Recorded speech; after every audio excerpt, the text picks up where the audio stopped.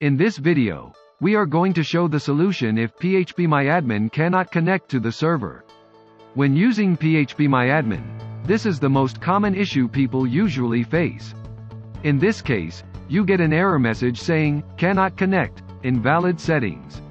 So whenever you see these error messages, simply follow the steps that we're going to mention next.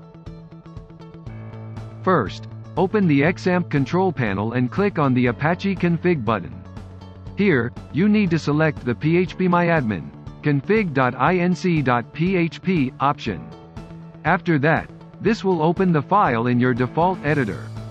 In this file, find the line saying, "Bind to the localhost IPv4 address and TCP." Just below this line, you will see the host is in numeric format by default. You need to change it to localhost: your port number. Now let's see where you can find the port number. For this, again let's go to the XAMPP control panel and click on the config button at the top right corner. This will open the configuration of the control panel, and here click on the service and port settings options.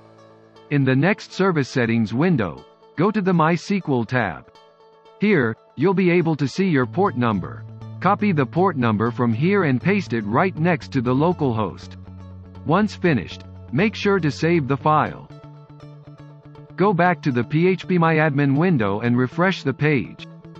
Now your server is connected to the PHPMyAdmin.